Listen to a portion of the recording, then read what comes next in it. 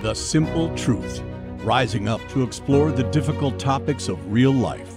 Join us as we proclaim the good, the true, and the beautiful with the simple truth of Jesus Christ and His Holy Catholic Church through Scripture, tradition, and the Catechism. And now, your host, Jim Havens. It is great to be back with you on The Simple Truth, where we proclaim the life-giving reality of Jesus and His Catholic Church. We consecrate everything to the Sacred Heart of Jesus through the Immaculate Heart of Mary and the pure, strong heart of St. Joseph. It is Catholic Family Men Monday, where we primarily direct the content to men, most especially to those of us who are called to the vocation of marriage and family in order to build up husbands and fathers in Christ, to bless the family and sanctify the world. Yet absolutely everyone is certainly most welcome to listen in and or watch. Plenty here that is valuable and applicable to all. Our topic today is This Critical Moment. It's the title of an article written by our guest today and published by Crisis Magazine, crisismagazine.com. And our guest today is Aaron Debusschere. He is a Catholic husband and father, currently in Quebec, Canada. He holds degrees in philosophy, education, and theology, currently a student of ecclesiology. He also blogs at theromanticcatholic.wordpress.com. Plenty of great stuff to get into with Aaron today, but great blessing to have Aaron Debusschere with us today. How are you today, Aaron? I'm doing great. How are you, Jim? Doing very good, very good. I want to just speak to the audience real quick as we begin here. By way of setup, I just want to explain one of the reasons that I wanted to have Aaron on today is to speak to the topic that he wrote about in his article last week. I want to address those who are struggling with their faith in Jesus and in His Catholic Church during this time when there is grave corruption within the human element of the Church at all levels, and the vast majority of those in positions of leadership in the Church prefer to just sweep it all under the rug, pretend it's not real, rather than to face the real serious problems that exist and work on solving those problems and cleaning up the mess for the good of souls and for the good of all. At the same time, there is the beauty and the treasure that still remains, Jesus and His Catholic Church. They're the real deal. But we have to see and understand the dichotomy between the grave disfigurement in the human element, the result of pride, disobedience, infidelity, and then the spotless bride of Christ, the authentic spiritual reality of the Catholic Church instituted by Jesus, as well as the very real human element of the Church that is the result of humility, obedience, and fidelity to Jesus and all that He has handed on to us by the power of the Holy Spirit in His Catholic Church by way of sacred scripture, sacred tradition, sacred magisterium. We see this best in the lives of the saints, those who have been most faithful. So my encouragement, especially as we head into Lent this week, is to see the landscape clearly for what it is, and then get honest about where you stand. Let us strive to be numbered among the saints. May we freely choose to strive with all that we are to participate with God's grace, to be on the side of humility, obedience, and fidelity, to be purified and sanctified by God's grace more and more, most especially in the faithful reception of Holy Communion with the proper disposition of sanctifying grace, having no mortal sin on your soul, and all this that we might become more and more who we were made to be, live the mission for which we were created, that we might more and more magnify Almighty God, Father, Son, and Holy Spirit, in all that we think and say and do. This is the choice that is before us, and in this critical moment, very much depends upon our response. So Aaron, these are just some of the thoughts that stir in me after reading your recent article. What is it that prompted you to write the article? Again, the title of it is This Critical Moment. You can find it at Crisis Magazine, and the website there for that is crisismagazine.com. But Aaron, what prompted you to write this article? A couple things prompted it. One of them is the whole question of obedience that we've been grappling with under, when our clergy are closing the churches, limiting the masses, in my context, preventing those who are unvaccinated against COVID-19 from receiving the sacraments, from entering a church. It's the question of the extent of our obedience. How much do we obey our superiors? So a number of us have been grappling with this, and I'm sure it's more than just beyond my local context here.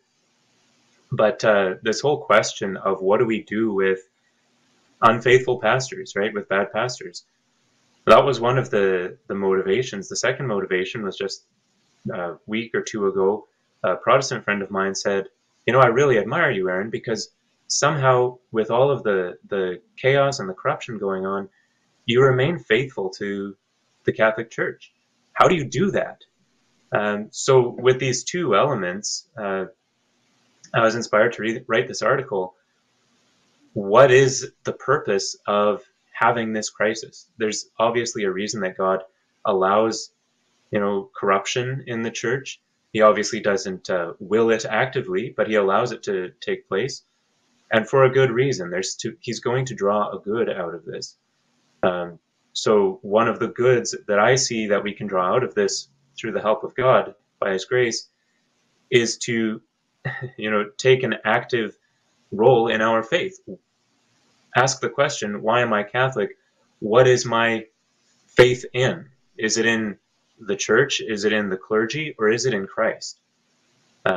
So I guess taking this crisis, turn it into a critical moment, a moment where we can make a decision and take hold of our faith for ourselves.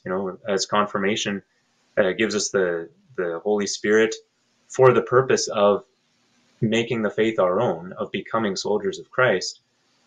This is an opportunity to take hold of our faith and actively live it.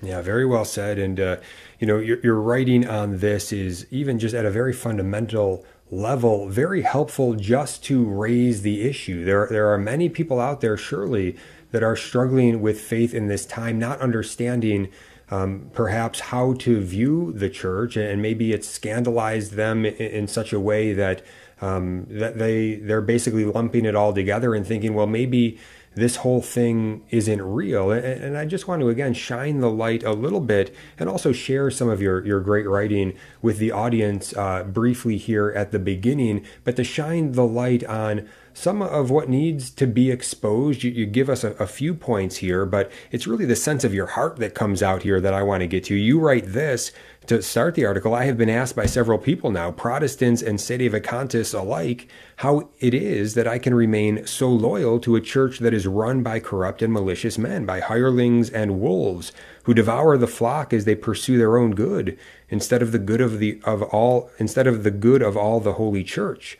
You write, I know as well as any that we can expect little support from our pastors as we fight for truth in the world, or that sending letters to one's bishop with one's concerns typically yields either no response or an occasional acknowledgement of receipt.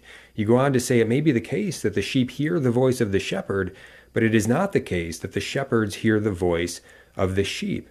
You go on to say, as a result, we experience persecution in a variety of forms that you point out here: restrictions on the extraordinary form of the Roman Mass, separation from the sacraments during a, quote, plague, or the banning of communion on the tongue. Add to this the confusion caused by the lack of clarity on the part of clerics, the scandal caused by the lack of chastity among the same, or the heresy flowing freely from Germany, the Jesuits, and so forth. Need I recall the Pachamama? I could go on at great length. And I would just add to that, we see this disconnect between what is being said, what is being done, what is not being said, what is not being done, versus the deposit of faith that Jesus has handed on to us. There's a massive dissent at all levels within the human element of the church. We see it with regard to things that are popular in the world, but we know are wrong and evils that the church proclaims as such very clearly, such as contraception, masturbation, Mass on Sundays, and holy days. You can just kind of go whenever you feel like is the idea. It's not really talked about much.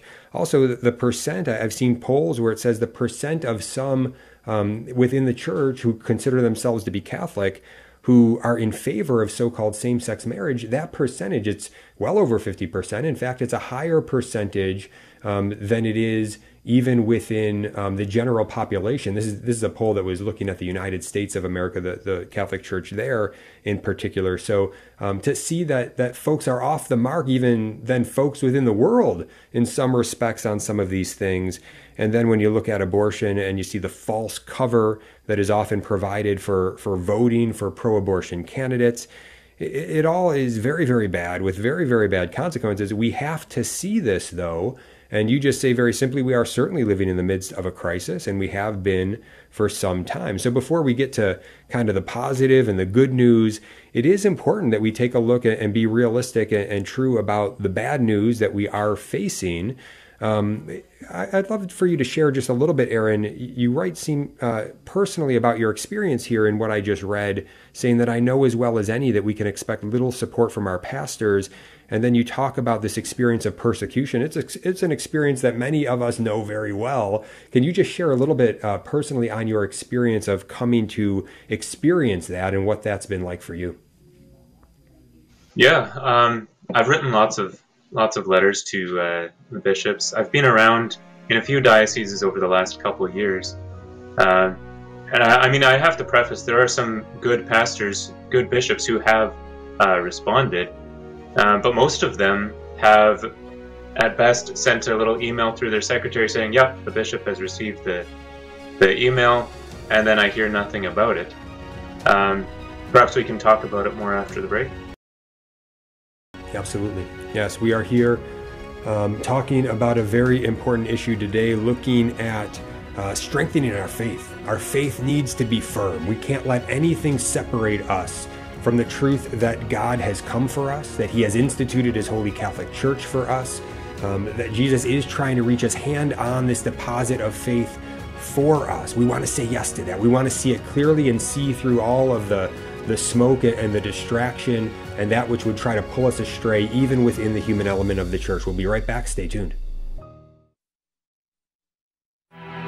Prayer of Deliverance. Almighty God and Father, we beg thee, through the intercession and help of the archangels, Saint Michael, Raphael, and Gabriel, for the deliverance of our brothers and sisters who are enslaved by the evil one, from anxiety, sadness, and obsessions. We implore thee, deliver us, O Lord. From hatred, fornication, and envy. We implore thee, deliver us, O Lord. From thoughts of jealousy, rage, and death. We implore thee, deliver us, O Lord. From every thought of suicide and abortion. We implore thee, deliver us, O Lord. From every form of sinful sexuality. We implore thee, deliver us, O Lord. From every division in our family and every harmful friendship. We implore thee, deliver us, O Lord. From every sort of spell, malefice, witchcraft, and every form of the occult. We implore thee, deliver us, O Lord. Thou who said, peace I leave with you, my peace I give unto you, grant that through the intercession of the Virgin Mary, we may be liberated from every demonic influence and enjoy thy peace always. In the name of Christ our Lord. Amen. As a nonprofit lay organization financially independent from your diocese, our apostolate is listener-supported. The Station of the Cross thanks our supporters who have enabled us to broadcast Catholic programs for more than 20 years. Through your generosity, we are able to inspire countless listeners with the gospel message and help lead them to a parish to be spiritually nourished by the sacraments. Thank you for your continued support, and may God bless you and your family. Do you love listening to the Station of the Cross on your car radio, but sometimes find yourself driving outside the listening area? Never miss another minute of your favorite show. Download the iCatholic Radio app so you can listen anywhere in the world 24 hours a day. The iCatholic Radio app is available for your phone in the Apple Store or for your Android phone in Google Play. Visit thestationofthecross.com for more information.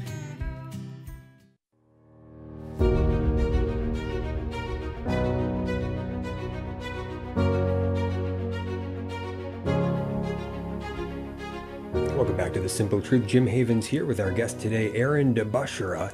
He is one who blogs at theromancatholic.wordpress.com, so you can find him there and his good work there. But also, he's written a recent article published by Crisis Magazine, crisismagazine.com, entitled The Critical Moment. That's what we're talking about today. And where we left off, Aaron, you were sharing a little bit about your personal experience with respect to it may be the case that the sheep hear the voice of the shepherd, but it is not the case that the shepherds hear the voice of the sheep, and the sort of persecution that a faithful Catholic oftentimes experiences in these days when they're standing up in faith, trying to reach out to their bishop in a very good and charitable way, and they get brushed back, or just a very real sense that their voice is not welcome or not going to be listened to. So continue on for us. For sure, Jim. My most recent experience, I think, with the contacting the bishops and trying to reach out was here in my home diocese here in Quebec. In December, the Quebec government had mandated that all churches require vaccine passports to enter the building. And all of the bishops went along with it and agreed that, yep, you need to be fully vaccinated against COVID-19 in order to attend Mass. The odd exceptional parish had allowed people to be outside in the parking lot, and then the priest would go outside and administer Holy Communion. But for the most part, I mean, it's the middle of winter. It's minus 30 outside. It's not really feasible, and certainly not charitable, to leave the faithful outside in the cold.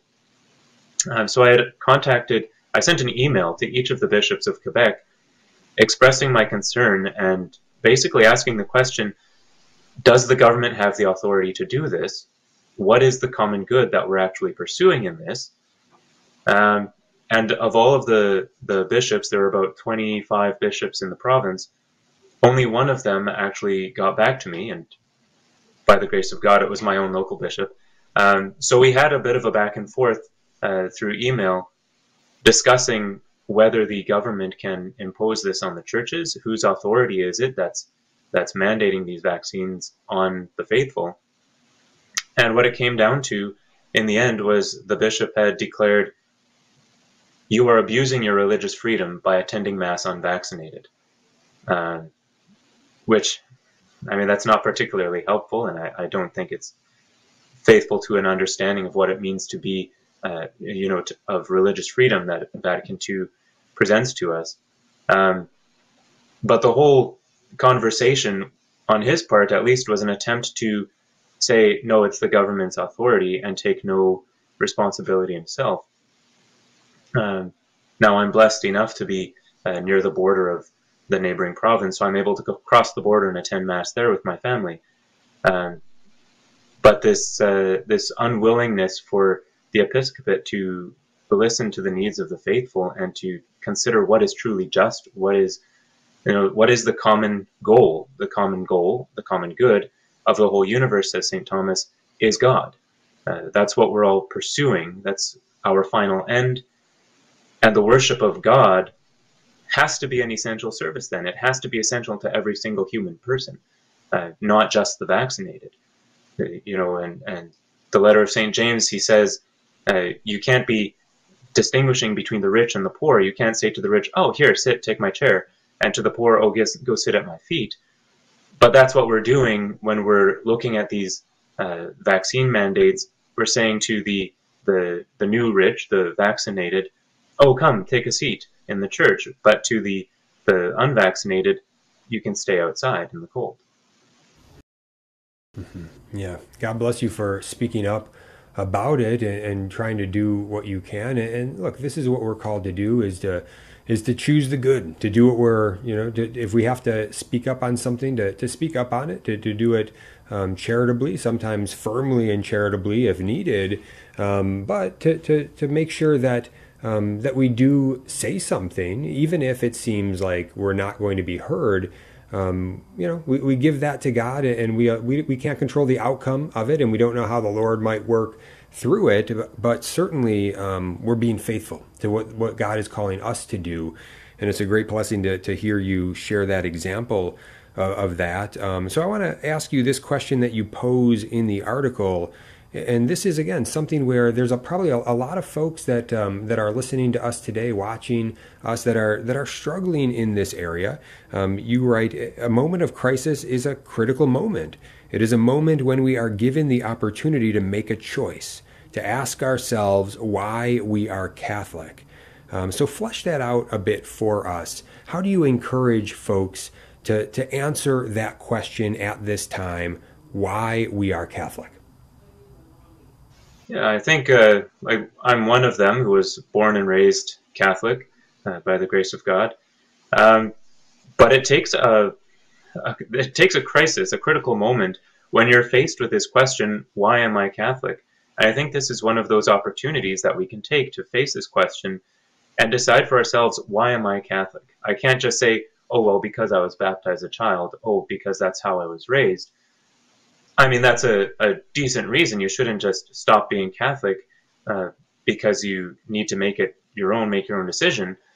But we need to consider for ourselves, what is it that we truly believe? What is it that we put our faith in as Catholics?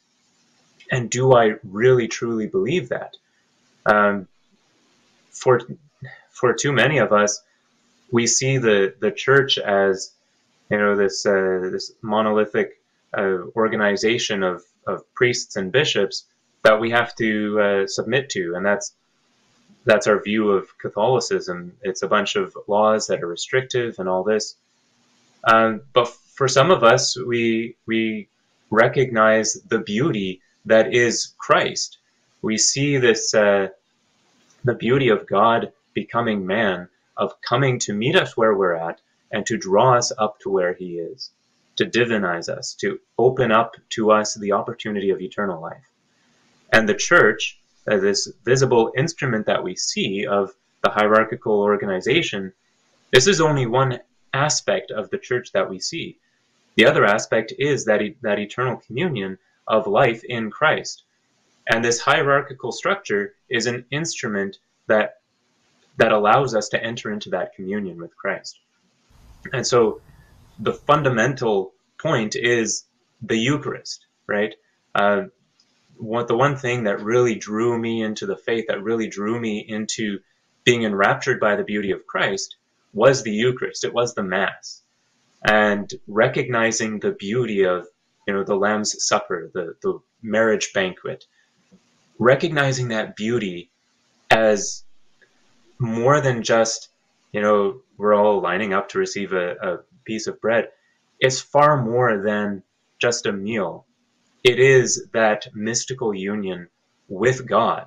It is that mystical marriage by which my soul is united eternally with Christ, with God, and I receive the gift of eternal life with all of the grace and the abundance of God's awesomeness that comes with it. But without the priesthood and the clergy, this wouldn't be possible, right? So we need to try to see beyond the visible, the visible elements of the church, and cling to Christ and communion with him, which is the invisible element of the church. Mm-hmm. Yes, yeah, always a good time to get back to the core, to get back to basics, especially as we are approaching Lent. Our guest today, who we're talking with right now, Aaron Debusschere, we're talking about an article that he has written, This Critical Moment, published by Crisis Magazine. CrisisMagazine.com is where you can read it in its entirety. But you do bring us back to the focus here. You write this: my task, you go on to say, is to become spotless in the bride. Right? My task is to follow Christ. Let's get back to the core of it all here. You say, unless you are in a position of authority, or if they are actually within your sphere of influence, these should not concern you. Basically, a lot of the problems, what did the Pope say? What did the Father so-and-so say? What did Bishop so-and-so say? You go on to say, look, what should concern you is your own soul and the souls of your family. Where will you be for eternity? In the fire or in the feast? Follow thou me, quoting the words of Jesus there.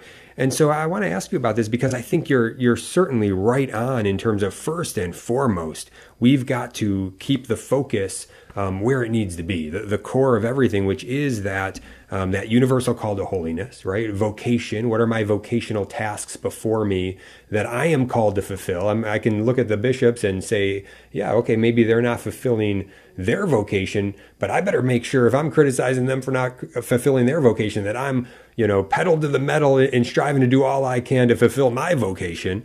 So we should be able to see that and be focused on that. Also, whatever good apostolic works we are called to, all of this flowing from this life in Christ. But at the same time, I think you would probably agree, it is important that we are aware of what is going on within the church, or the corruption within the human element of the church. We want to be aware of this, not overly so, not obsessively so, but very practically so that we can avoid those wolves within the church, and that we can be aware of them, and then therefore teach our children, as well as part of our vocational task, to be aware of them, to avoid them, to be able to navigate wisely that dichotomy within the church, within that corrupted human element and that spotless bride element, which is both the spiritual aspect of the church, also an element of the human element that we can see in our brothers and sisters of heroic virtue that have gone before the holy saints themselves. So do you see it that way? Anything that you'd want to add to that? Yeah, I think especially in the raising of children, I know for myself, I have a daughter and another one on the way, and I'd like them to be raised up in such a way that they recognize there is, human sinfulness. Even among the clergy, the Pope sins too, right? We all know that. But I want to raise them in such a way that they recognize there is that side of the human element in the church. And I don't want them to be scandalized when they come of age and they hear someone talk about, did you hear what Father so-and-so did? Did you hear about what Bishop what's-his-name said? I don't want them to be scandalized at that point and lose their faith. I want them to recognize from early on that the church has a very human element. And humans sin. That's one of the effects of original sin, right? And I want them to recognize that the reason we have faith, the reason we are Catholic, is not because of sinful human beings, but because of Christ, the one who is God and became man and calls us to be in communion with him. Yes, yeah, very well said. And you also write, as we approach Lent, our first duty is to embrace humbly the crosses that are given to us in our daily circumstances and to bear them with Christ in self-denial. We're going to get into that when we get back. I want to throw this out there real quick. This is really the vision, right? This is the truth. It comes from the Catechism of the Catholic Church. Paragraph 1 lays it out so well. God, infinitely perfect and blessed in himself, in a plan of sheer goodness, freely created man to make him share in his own blessed life. For this reason, at every time and in every place, God draws close to man. He calls man to seek him, to know him, to love him with all his strength. He calls together all men, scattered and divided by sin, into the unity of his family, the church. To accomplish this, when the fullness of time had come, God sent his Son as Redeemer and Savior.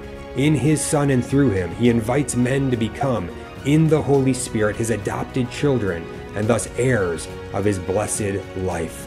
Let's live it well. We'll be right back on The Simple Truth. Stay tuned. Here at the Station of the Cross, we proudly bring the truths of the Catholic faith to countless listeners through radio and mobile devices, and we're grateful for the feedback we've received. I'm a widower, parent of 3 almost adults, and listen to you guys around the clock. Father McTigg, Society of Jesus, he's wonderful. Mother Miriam, of course, the Divine Office, and many other great things that Station of the Cross does. So thanks very much for your great work. I had a friend at work email me and tell me about the Station of the Cross a couple months after it started, and I was so excited. I tuned into it, and I found that I love the Catholic station. If you've been blessed by listening to the Station of the Cross, let us know. Call 1-877-888-6279, extension 112. Then share your testimonial with us.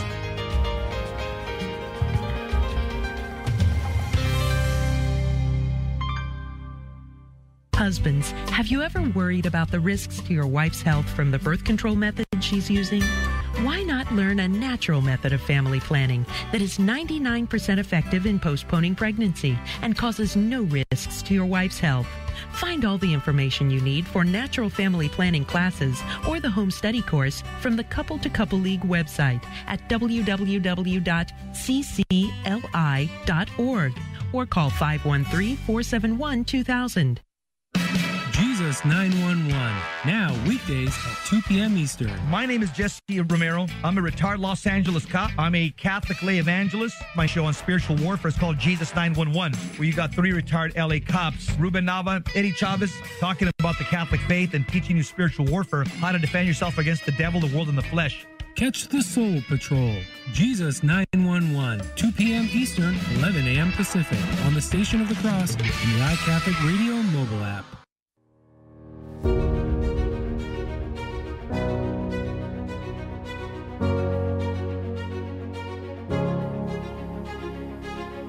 Welcome back to The Simple Truth. Jim Havens here. Our guest today, Aaron Debusschere. He is the author of This Critical Moment, an article published by Crisis Magazine last week. You can find it at crisismagazine.com. He also has some good stuff up at his website, theromanticcatholic.wordpress.com. We're going to be talking about that in just a moment as well. But I want to finish up with the article that we have been discussing thus far, his article on This Critical Moment.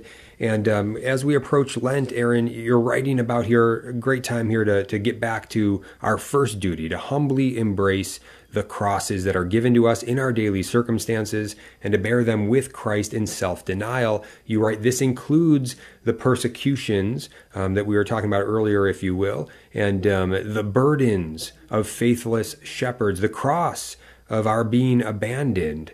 And that's a sense that many people have. I think that's one of the senses that that sense of being abandoned by one's shepherd, by one's father, that gets one in really a position of difficulty, trying to grapple with where do I go at this point? And we've got to go to Christ, and we've got to understand the reality of what he has done for us, the church that he has instituted for us, what that really looks like, that there can be unfaithful members in positions of leadership within that, and to have a right understanding of all of that. But oftentimes in the woundedness, our intellects can have some trouble when the emotions are running high. We want the intellect to be governing things, but sometimes when the emotions are raw, when there's a great woundedness, we might have trouble in that area thinking things through clearly. But as I think of the words of St. Paul in 1 Corinthians, as he describes love to us, and that one line,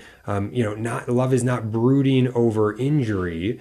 So we acknowledge the wound, but let's bring the wounds to the divine physician and let him pour his grace on them. Let's not use the wound to then run away from the divine physician. We want to turn to him all the more into the sacramental life of grace that he is pouring out for us. One final piece of advice you give here that I want to make sure to get in before I kick it back to you, Aaron, is this wisdom from Thomas à Kempis from The Imitation of Christ. This is great to meditate on as we are leading into Lent. It's this, quote, listen closely.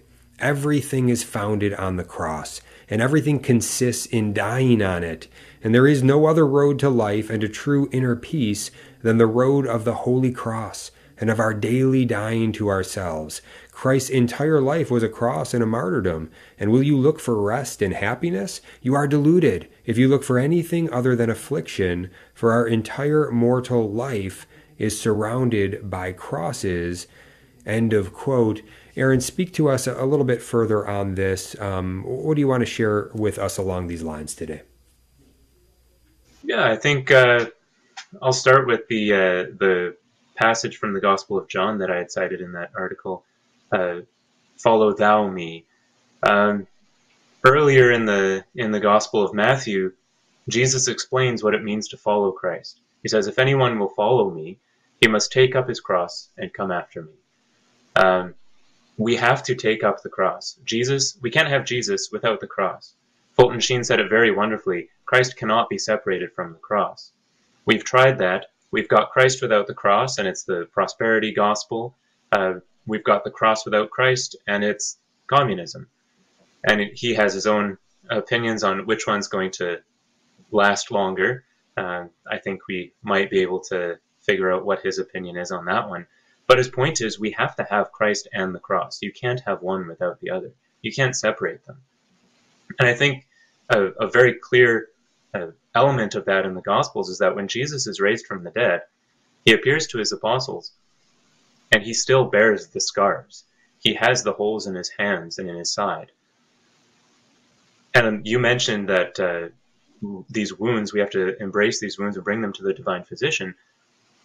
These wounds, in a way, are going to remain with us even in our glorified state in heaven, because they are signs of God's glory. When he heals those wounds, they bring glory to him. And so I can boast in my weaknesses, as St. Paul says.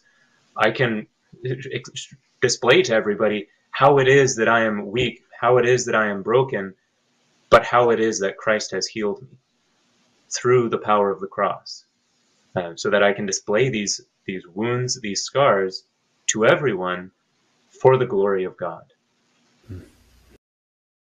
Yeah, outstanding. And just to conclude on the article, you conclude with, "We are members of the body of Christ. What the head endured, so must the body endure."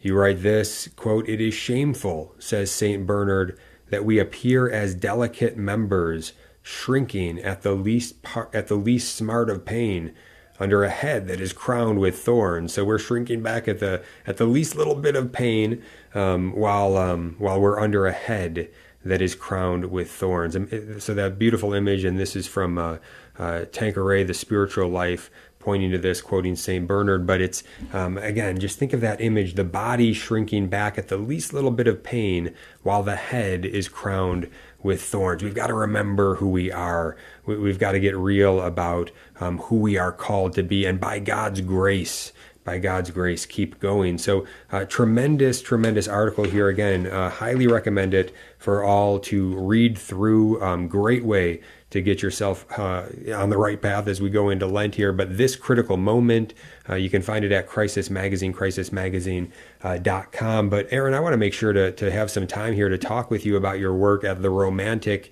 Catholic. My first thought on this is, as I'm reading through it and looking at much of your content there, my first thought is, okay, that's an interesting title, The Romantic Catholic. Why Romantic Catholic? And I think the Catholic part you've already been sort of laying out for us, but tell us more about what it means. What do you mean by this being romantic? What does it mean to be a romantic man in this sense in which you mean it?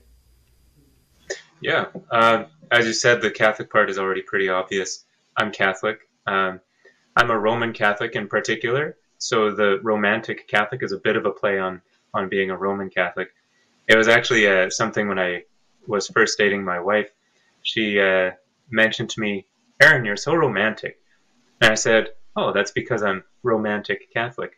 So I kind of played with that one a little bit to make the title of the blog.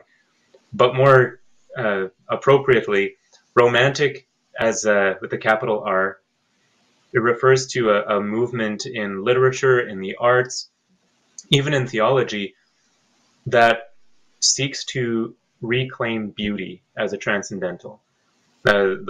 Since Plato, the fathers, the scholastics, they've recognized beauty to be a transcendental property of being, together with goodness and with truth. And as the intro to your show here talks about, we try to reclaim the goodness, the truth, and the beauty of what it means to be Catholic, of the faith, of all that the Church teaches, all that the Church does. And so that's part of the goal of our blog, is to reclaim beauty as a transcendental, to reclaim the beauty of the faith, both in the doctrines and in the practices, to try to recover some of Catholic culture, popular piety, Catholic artwork. So one of the elements in our blog is all of the posts have some form of classic Catholic art to display, and that's one of the attempts to recover the beauty of Catholic culture, to inspire us and to enrapture us by the beauty of Christ. Yeah, I highly recommend everybody take a look over there, the romanticcatholic.wordpress.com. Lots of great stuff there. I would like to ask you to speak to one point here, and that is, this came up on the show, actually, I think it was last Wednesday when we had Deal Hudson on. I had mentioned as we were doing the intro on his book that he had written, I said, hey, even if you don't like to read, and we talk about books on here a lot, this is one for you. It's a substantial book, but it's very, it's an easy read. It flows very quickly. So even one who maybe doesn't like to read, it's a good book for them. Well, he kind of jumped back in when he had the opportunity and said, hey, if somebody's not reading, if somebody doesn't like to read, that's a problem. And then I noticed this article, which again is a great one from crisismagazine.com, called Take and Read by Regis Martin, Dr. Regis Martin of Franciscan University. And he talks about how, look, what becomes of an attention span no longer shaped by the slow, leisurely pace of a book. He goes on to really connect this with postmodernism, and also to say, look, if you want to understand what a big problem this is, not reading, just look at some of the dystopian fiction out there. Look at Orwell, look at Huxley, and both are showing that in these totalitarian dystopian landscapes that nobody's reading, right? In Orwell's view, the totalitarians are bent on banning all books, punishing those who dared possess one. Kind of shows you the danger or the power, I would say, of reading. But also, he says, Huxley feared that there would be no need to ban anything, since everyone would be too strung out on soma, the so-called drug of choice, for denizens of Brave New World to even take notice. And then I'll add this one last one, but before turning this into a question, but he adds this. He says, people say that life is the thing. This is a quote from Logan Pearsall Smith. People say that life is the thing, but I prefer reading. When a student, and then Dr. Martin says, when a student once told me that he'd never picked up a book in his life, not even the few that I'd assigned, I felt a great sense of pity for all the pleasures he'd deprived himself of, not realizing that he'd felt no sense of loss whatsoever, excepting for the grade he got as a result of so many unread assignments. He finally concludes, there is a great divide in this country, one which has gone largely unnoticed, between those who read and those who won't. So he's really saying, look, we do have a big problem if somebody doesn't like to read, if someone's unwilling to read, if they haven't developed that virtue, that habit in their life. Anything that you would like to speak to this, Aaron? Yeah, the one thing that comes to mind is, I forget who pointed this out to me. It was in a podcast somewhere. He pointed out that the one thing that Friedrich Nietzsche and John Henry Newman agreed on is that if you only read the news, it's going to make you stupid.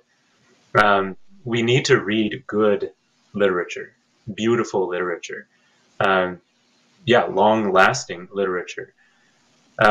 It takes attention and an exercise of the mind. It flexes that muscle of the intellect and discipline of the will to be able to sit in a good book, right?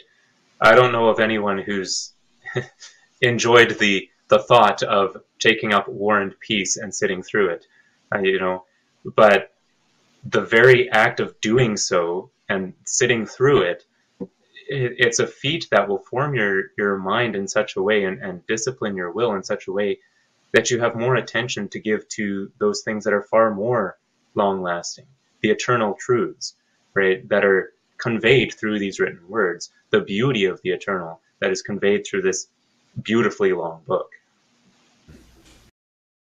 Yes, and it gets into what we ought to be focused on during Lent as well. Look, the Lord wants to free us to enjoy the feast more and more, the treasure of who he is and what he is blessing us with. And so fasting can really help us to, we can offer some good things, but also to get away from some things that may not be evil in and of themselves, but can certainly be the near occasion of sin for us in terms of intemperance. So Dr. Martin writes here, we do actually have heaps and heaps of time. It just seems to have all been co-opted by the internet. Immersed from a very early age in sensations of shock and awe, the sheer relentless bombardment from radio and TV, not to mention fleeting images exploding across the movie screen, what becomes, again, of this attention span no longer shaped by the slow, leisurely pace of a book?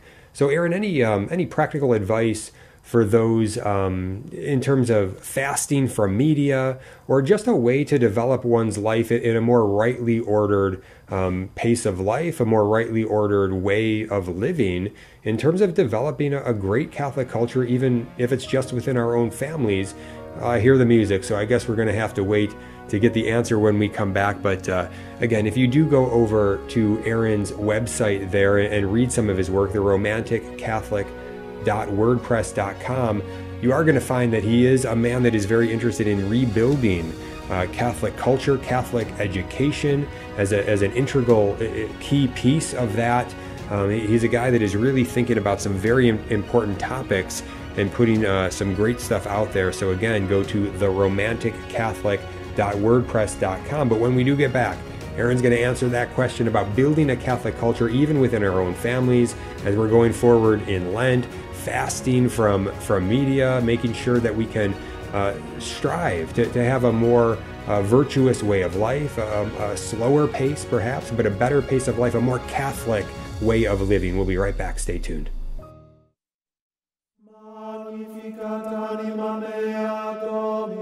If the cares and anxieties of life are weighing you down, come to the St. Thomas More House of Prayer and allow the Lord to refresh your soul. The St. Thomas More House of Prayer is a Catholic retreat center devoted to praying and promoting the Liturgy of the Hours. You'll find a tranquil atmosphere that's ideal for deep prayer, whether as an individual or for a group retreat. We're located at 365 Hill City Road in Cranberry, Pennsylvania. Make your reservation today or learn more at liturgyofthehours.org.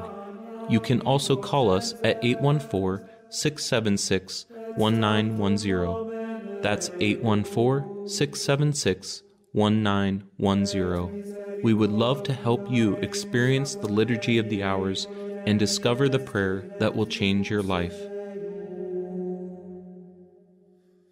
The iCatholic Radio mobile app is 2 apps in 1. Your place to hear great Catholic programs and music. Here's what listeners are saying about the updated iCatholic Radio mobile app. Through the iCatholic Radio app, I have listened to the sermons and teachings several times. The effect has been a deeper understanding of my faith and Catholic tradition. This app has truly been a blessing in my life and has increased my faith. With the new app, you can choose to listen to our programs like Mother Miriam Live or The Catholic Current whenever you like.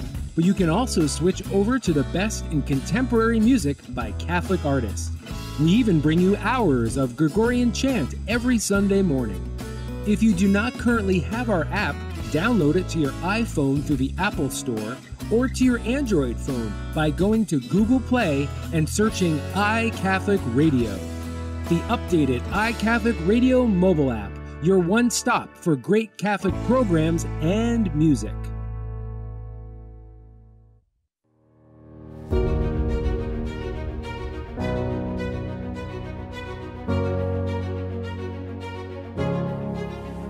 Welcome back to The Simple Truth. Jim Havens here with our guest today, Aaron Debusschere.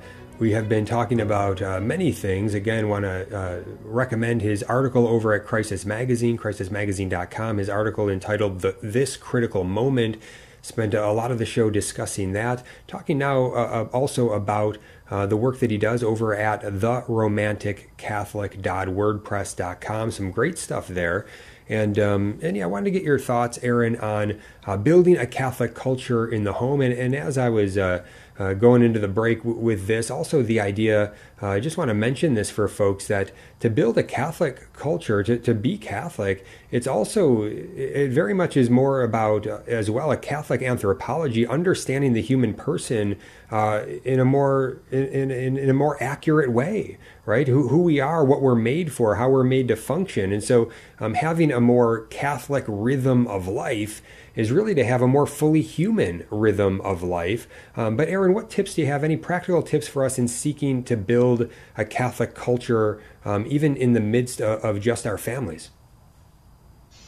Yeah, I think the very first element that we need to reclaim is having a liturgical life in the home, and that would be a sanctifying of the hours through prayer.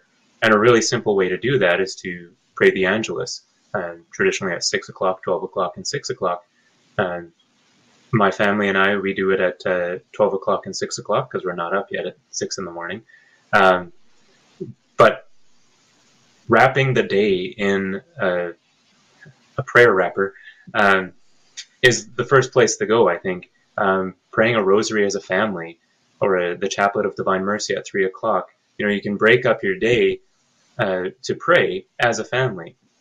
I think that's the first element. Another element that we like to try to do in our home is to have beautiful art, religious art around the house. And so we've got paintings, icons, statues. We have some relics on display, various Catholic articles that are all over the house, so that we see these things and are reminded of who's really the Lord of the home, right? It's not me, it's Christ. And so we can focus our daily life, our family life on Him. Praying together before we go to bed, right? I think the prayer element is really the most essential, and having a rhythm within the day. But then you can also have traditions and customs that we celebrate throughout the year. So observing Lent as a family, lighting the Advent wreath, observing the season of Christmas after Advent. After Christmas Day, there's still so much more time of Christmas. It's only begun, right? Recognizing the seasons and the cycles of the liturgical year that our Mother, the Church, has so wisely laid out for us. There are old customs that we've lost in many ways, but we can recover them. One that I recently discovered for the Feast of St. Catherine of Alexandria was Cattern cakes, making these little cakes that are shaped like wheels in honor of the way that St. Catherine died. And we eat these on St. Catherine's Day, but it takes 2 weeks to prepare them before her feast day. So finding little customs like that to observe the liturgical calendar and to sanctify the time, and then sanctifying the space through religious art and crucifixes on the walls, etc. I think this is the starting point for building a Catholic culture within the home. Yeah, it's outstanding. And highly recommend setting up those pillars of prayer throughout the day. Those pillars of prayer throughout the day, remembering that the goal really is to pray without ceasing, right? But as the Catechism says, we can't pray without ceasing. We can't keep our attention, our hearts turned to the Lord and the things of the Lord if we're not specifically giving Him more intense times, these pillars of prayer throughout the day, where we're striving to give Him our full attention and really spend time with Him there. So the Catechism in the section on prayer, lots and lots of very, very valuable things there. But show up for those prayer times, those pillars of prayer, and then strive to pray them deeply, pray them well. At the Romantic Catholic blog over at theromanticcatholic.wordpress.com, you even have some poetry for us. There are a lot of great articles. I wish we had time to get to more, but I do want to make sure that we have time for you to share one of these poems that you've written today as we head into Lent this week on Saint Longinus. Can you share with us first just who is Saint Longinus, the background for this poem, and then share that poem with us? Yeah, so Saint Longinus he's the Roman centurion who pierced Christ's side when he was crucified. And in the Gospels, I believe all four of them testify that after Christ died, he looked up and he said, "This is truly the Son of God," or in some of the Gospels, "This was truly a righteous or a just man." So my poem on Saint Longinus is, it was a Lenten reflection actually during Holy Week of 2016, when I was reflecting on the crucifixion and my own role in that. And I was able to place myself in the position of Saint Longinus and as the one who pierced Christ's hands, that pierced Christ's side, and then looked upon the one that he had pierced and recognized in him his own Savior. Yeah, so I wrote it as a reflection of a bit of a Lenten meditation, but it's, looking back at it again today, I was moved by my own work. I think there might be something inspired in there. Yes, outstanding. Yeah, please share it with us. I found myself upon a hill with people all around. Some stood mocking, some stood still, some wept upon the ground. I knew them not, nor whence they came, from town and countryside, to gather round and see this man, the one we crucified. Was he the Christ, as some had claimed, or King of Jews, or God? Spoke he the truth, or was he mad, or was he just a fraud? I heard him on another hill proclaim his Father's love. He said that he was not from here, but rather from above. He said that all the poor are blessed, the hungry, meek, and pained, the pure of heart and sons of peace, the merciful and shamed. Yet here's this man above all the rest, in poverty and shame, the King of Jews in mocking writ, the God who saves by name. How could this man be Son of God, yet hang here on a tree, and beg his God for mercy now, for sinners, specially me? 'Twas I who nailed his hands and feet, and pierced him in the side. 'Tis I who see the arms of love for sinners opened wide. As blood and water flows from him, 'tis now I truly see. This man, he is the Son of God, and he just died for me. Yeah, thank you so much for reading that. Thank you for writing that. A blessed piece of writing that I think is certainly worthy of some meditation for folks anytime, but certainly as we head into Lent. Again, you can find it at theromanticcatholic.wordpress.com. Aaron, what is it, as you look back on it, that most moves you as you look back on this? The most moving line, honestly, and I get shivers every time I read it, is, "'Tis I who nailed his hands and feet and pierced him in the side.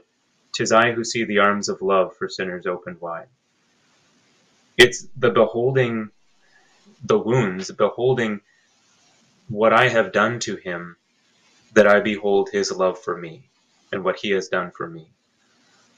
Right? Again, it's looking at those scars, and, his heart is full of love and mercy because of what I've done, right? He sees what I've done. He's experienced it personally. He knows very well what I've done, piercing his hands in his side. But it is in that he sees the need for mercy, and he bestows it freely. He pours it out from his open side. My sin has opened the side from which pours forth his mercy. Yeah, incredible. And if anybody's familiar with that Franciscan cross, you've got Saint Longinus there. He's very small, and if you follow the spirits in the side of our Lord, and then the blood going across the arm and then dripping back down on him.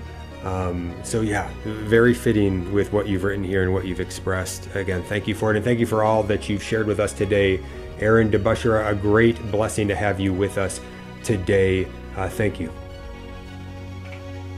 It's my pleasure, Jim. All right. To everyone else, God bless you.